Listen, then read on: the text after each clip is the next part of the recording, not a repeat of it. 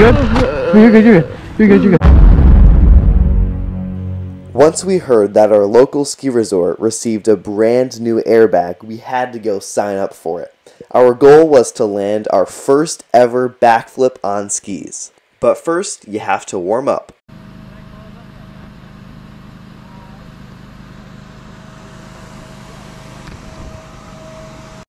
Once we got used to the airbag and were all warmed up, it was time to throw our first backflip, with the help of some few motivational words. Full commit, full commit, full commit, full commit, full commit, full commit. Well, you take them off and climb up. You've committed before. I have. And before I knew it, it was my turn to go send my first ever backflip.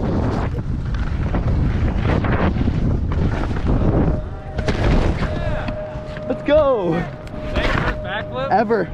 Well, I did on a trampoline a bunch. Oh, that's sick though. Yeah. Yeah, that was great. Oh, You said man. it great. Dude, that was awesome, man. Thanks. Alright, now time for James to throw his first ever backflip.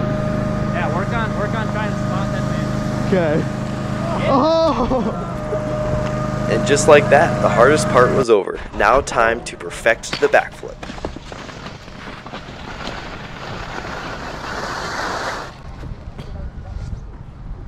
Nice. James thinks backflips are easy. Time to add some variations. Oh. Yeah, I was not ready to throw in a Christ air quite yet. Let's just do some normal backflips. Look at that, I landed flat that time. That's progression. As if a Christ air backflip wasn't hard enough, James wanted to try something even harder. So he talked to a coach and they suggested he try a barrel roll. So James hiked up to the top, slapped on his skis, and sent a barrel roll.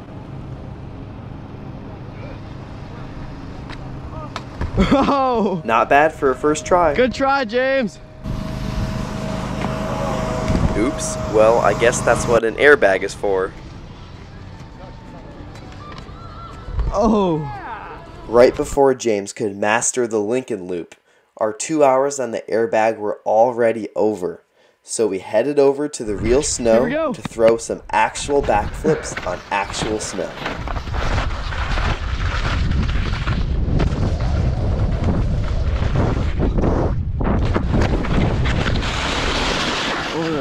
And I over-rotated just like everyone else who has ever tried to do a backflip on real snow for the first time. It's just so scary, so everyone throws it harder than they should, and it normally winds up like this. That's what I did. At this point, I had no clue that James was hurt. I thought he had just over-rotated like everyone else who has tried their first backflip. You good? You good? You're good, you're good. You're good, you're good. Yeah, so James kind of landed on his back, but he should be alright, right? Don't worry about it, you're good. You're good. You're good. Let's get out of the way. You alright? Wanna try it again? Oh, I'm gonna try it again. And with that, I left James on the side of the trail and went back up the rope tow to try to finally land my first ever backflip on snow and ski away from it. I'm just warming up on the jumps on the way down. Alright, let's do it. Time to send another backflip on the snow as hard as concrete.